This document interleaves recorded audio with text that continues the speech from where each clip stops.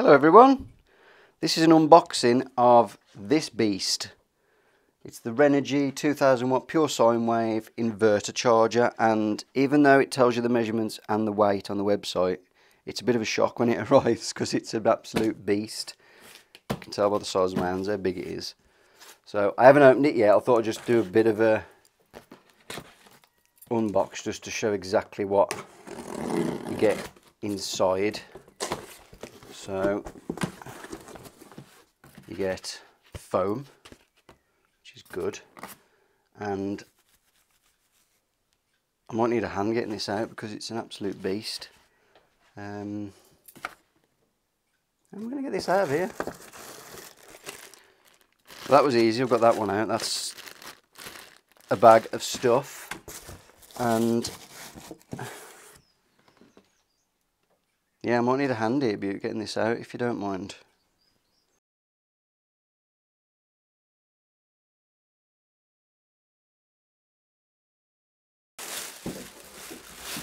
So this is it.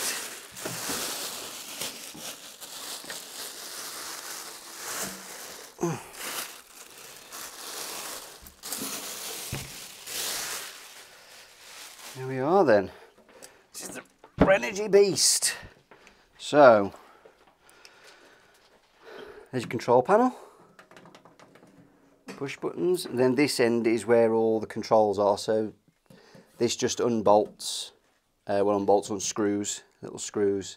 So your cables go in these holes here, and all the connections are inside there. And there's your on and off. And then there'll be a fan there just for cooling. So there we go. And it's got decent fixing holes for everything. It's got the spec on there as well. So it just tells you the max charge, the voltage, max charge current. Your AC input, so obviously when you connect it in, oh, there's your weight, look, 22.5 kilograms. So it's decent, well, nearly 25 kilograms. So it's a bit of weight. The reason we chose this, obviously we need an inverter. Our max wattage, we think, if everything's running at once, which it won't be, so our max is 1500 watts.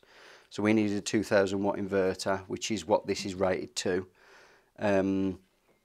Its peak is actually rated to 6000 watts, which we're never going to hit that amount. And if you're wiring for 6000 watts, you're going to need a serious cable for it. So we've actually calculated for 2000 watts, which is what this is rated at, and we're never going to go above 1500.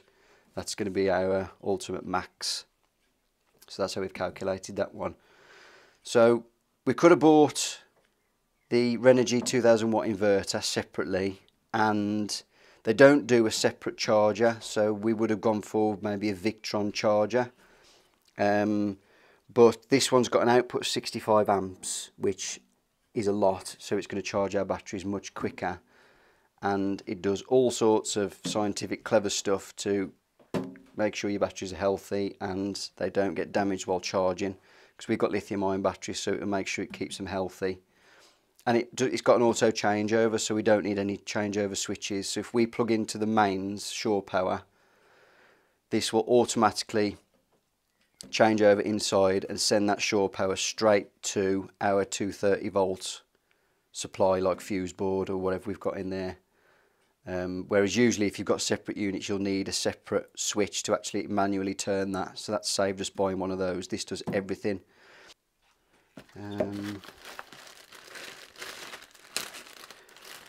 So in here we get stickers. If you want to be a geek and stick it to your van, can. There's, oh, we've got a temperature sensor. So I believe, I will double check, I believe this is for batteries. So it comes with this data cable, and that's purely for this controller here. So that's, oh, that switch feels nice. It's a nice push button, that is. So the controller's just got an on, error, and then just on and off switch there, so you can switch it on and off if you need to. And then this just literally plugs in the back, push fit, and you can take it back out if you need to, he says. There we go. And that just plugs straight into there, which is fine. I believe the cover just pops off there. Looks like it does. We'll have a look at that after. And there's just little screw holes to fix that to wherever you need it. Right, I'm just going to take this end piece off here and just show you what's inside. So I think looks like there's 6 screws, 6 just posi drive screws, or Phillips, whatever you want to call it.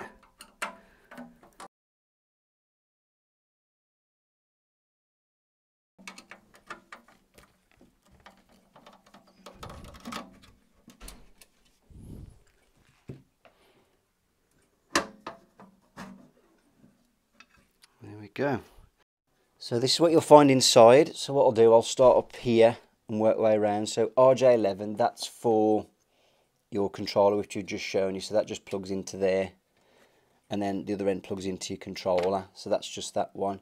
The RJ45, that's just labelled in the manual as just for future development. So I presume you can connect other things to that. I'm not sure what, but you can. The BTS connection, sure that just pulls out. Now this is for your temperature sensor. So this one here. So this will just connect. You've got positive and negative there, and that'll just go in there. But say this is positive and negative, it's actually it's non-polarity sensitive, so don't worry if you get it either way round. This will work the same either way. Then we've got your 230 volt input and output, so that's your output there. You've got your earth, live and neutral, and then your input, which is your neutral, live and your earth. So obviously your input's going to be your shore power, so when you plug into your mains, 230 volt coming in, and then the output is going to be going out to your campervan 230 volt fuse box, anything you're using, that kind of stuff.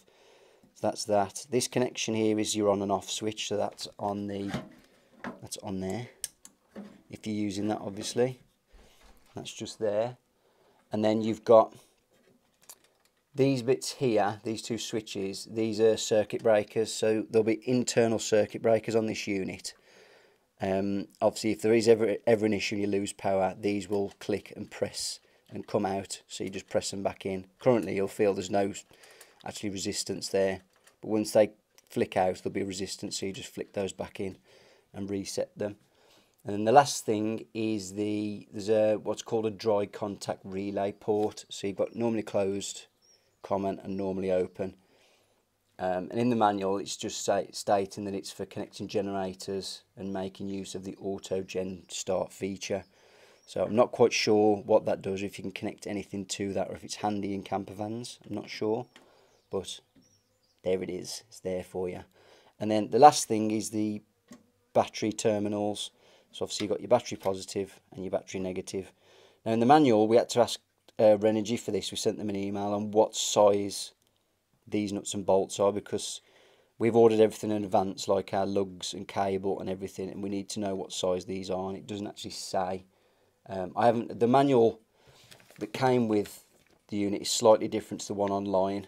I mean, it says version 1.1 there, I don't know which one it is online, but it's slightly different. So I'm going to have a look through that and note if anything's changed compared to the online one. But these are M8. So I've got a lug somewhere. So here's an M8 lug. So if you're unsure on what that means, M8 is the actual hole size.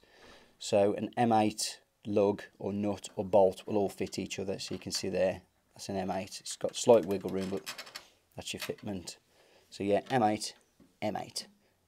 We're running, I think, top of my head is 35mm to these. So we're going to have a 35mm to M8 lug. So 35mm cable in there. And then this end, take your nut off. And then there's 2 washers. So obviously slide the lug on, tighten her up. Job done. And then these are you've obviously got 2 holes for your battery cables to run those in. And then you've got holes here for your input and output for your 230 and for your communication as well. So all that's in there. So it's pretty handy actually, it's pretty nice. And the connections, these terminals are pretty big. I'm not sure what size, they are pretty huge to be honest. They'll take a decent sized cable. I mean big enough for what you're going to need anyway.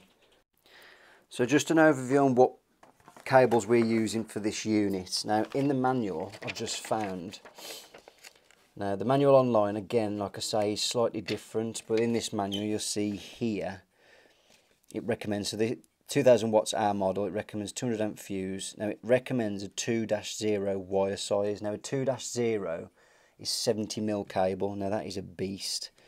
And the 300 watt one, 300 amp, and a 4-0 gauge, which is 120mm cable, which are really hefty. Now the reason I believe that is because if you see here, if we start on the 2000 watt rated power, which is hours, so with all inverters you'll get like a peak power as well, which is normally higher. Now what that means is this is 2000 watts, so it will run constant. It can run constantly at 2000 watt or less, and it's fine. Some appliances have a surge of power, so they'll actually use more power for like maybe a millisecond or even a second when they've switched on, so it will rise, which is what this means here. So you've got surge power. So for 1 second, this unit can actually pull 6000 watts, which is a lot. So it's 3 times what it's rated at. And then you can see there for 3 seconds it can pull 3000 watts, and for 10 seconds it can pull 2400 watts. Now this is down to calculations on your end, so you need to look at your appliances, and they will tell you what their like peak power is. So generally the peak power they won't use. That's generally just from when you switch them on or start using them. Now the cable calcs, I believe, will be set, well, if it was me doing it, you'd do it on the max, so they'll be calculated on 6000 watts, and then the 3000 watt inverters actually got a surge power of 9000 watts. So that's why they're big cables. Now, like I explained before, our maximum wattage in the van, and we've expanded it as well slightly for future, is 1500. So we've upped that to 2000, so we can run this constantly 2000 with none of our appliances have got surge, and if they have, it doesn't go above 2000 watts. So we've calculated 35mm cable to here, which is more than enough. And then we've got a 200 amp fuse protecting it, so that's protecting the actual cable. Because at 2000 watts, the inverter charger is going to be pulling about 125 amps. So we need a big enough cable to pull that, and then the fuse to protect it. So that's what we've got in place. And then the outgoing ones, doesn't recommend, I haven't seen it anywhere in this manual where it recommends the outgoing, which is odd, because in the manual online it recommends the outgoing size, which is